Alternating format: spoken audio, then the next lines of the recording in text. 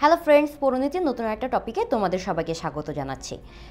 আমরা গত ক্লাসে জেনেছি যে আমাদের যে 6 দফা রয়েছে সেই 6 দফাতে কি কি দফা রয়েছে যা বাংলাদেশের বা বাঙালিদের মুক্তির জন্য খুব প্রয়োজন ছিল, এবং একই সাথে কিভাবে পাকিস্তানি শাসকরা 6 দফা দাবিকে অত্যন্ত ভয় পেয়েছিল। তার কারণ তারা বুঝেছিল যে এই দাবিগুলো বাস্তবায়ন হলে আসলে পাকিস্তানের কোনো পথ থাকবে না পূর্ব পাকিস্তানকে অর্থনৈতিকভাবে বা সাংস্কৃতিকভাবে শোষণ করে তারা যেভাবে লাভবান হচ্ছিল সে কাজটি চালিয়ে যাওয়ার। এই 6 দফা দাবির প্রতিক্রিয়া হিসাবে তারা যে কাজটি করে সেটি হচ্ছে আগরতলা ষড়যন্ত্র মামলা। অর্থাৎ 6 দফা দাবি 1966 সালে উত্থাপন করা হয়।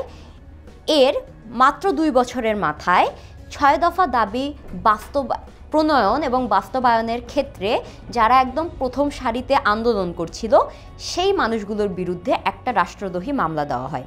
কবে এই কাজটি করা হয় একটু তারিখটা মনোযোগ দিয়ে খেয়াল করো। 1968 সালে 35 জনকে আসামি করে রাষ্ট্রদ্রোহী মামলাটি করে আইয়ুব সরকার। তার মানে সালটা হচ্ছে 1968 সাল। মামলাটা করা হয় 35 জনের বিরুদ্ধে। এই মামলার একটা নাম রয়েছে, নামটা হচ্ছে রাষ্ট্র বনাম বঙ্গবন্ধু শেখ মুজিবুর রহমান এবং অন্যান্য। তার মানে প্রধান আসামি ছিল আমাদের বঙ্গবন্ধু শেখ মুজিবুর রহমান এবং তার সাথে আরও কিছু প্রথম সারির নেতা, আরও 34 জন প্রথম সারির নেতা, সবাইকে আসামি করে এই রাষ্ট্রদ্রোহী মামলা করা হয়েছিল। এর প্রতিক্রিয়ায় কি হয়েছিল? এরপর একটা মিথ্যা মামলা করার পর নিশ্চয়ই দেশের জনগণ বসে থাকবে না। এর প্রতিক্রিয়ায় 1969 সালে জনগণ এবং ছাত্ররা আইয়ুব বিরোধী আন্দোলন শুরু করে। অর্থাৎ শুধুমাত্র মাঠ পর্যায়ের জনগণ নয়, ছাত্ররাও এক্ষেত্রে অগ্রগণ্য ভূমিকা পালন করে। দেখা যায় যে সেই সময় যারা ছাত্র রাজনীতিতে খুব অ্যাক্টিভ ছিল, যেমন ওই সময় ছিল ছাত্রলীগ, যেটি আওয়ামী লীগের ভাতৃ সংগঠন। সেই সময় অনেক অ্যাক্টিভ ছিল ছাত্র ইউনিয়ন এবং সমাজতান্ত্রিক বিভিন্ন ছাত্র সংগঠন, কিন্তু তখন আন্দোলনে একদম প্রথম সারিতে থাকতো। এই সব দলগুলো মিলে বা এইসব ছাত্রদের সংগঠনগুলো মিলে তারা সর্বদলীয় ছাত্র সংগ্রাম পরিষদ গঠন করে।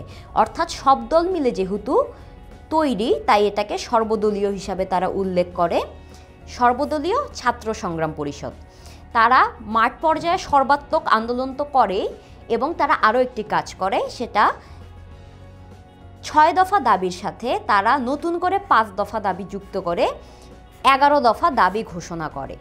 এই 6 দফা দাবির সাথে যে 5 দফা দাবি যুক্ত করা হয় তার মধ্যে অন্যতম ছিল 35 জনকে যে আসামি করে সরকার মামলাটা করেছে, আগরতলা ষড়যন্ত্র মামলা, সেটি যাতে তুলে নেওয়া হয় এবং রাজবন্দীদের যাতে অবিলম্বে মুক্তি দেওয়া হয়। এছাড়াও আরও কিছু দফা ছিল।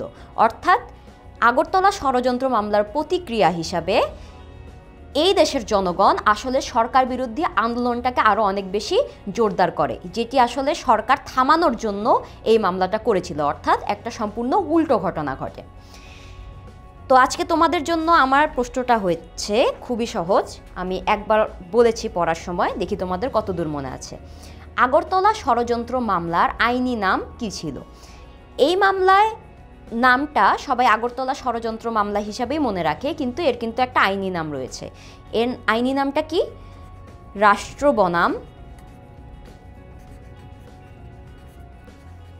শেখ মুজিবুর রহমান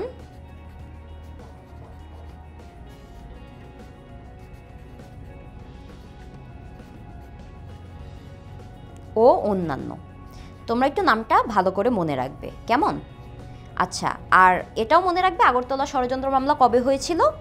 1968 সালে, রাইট?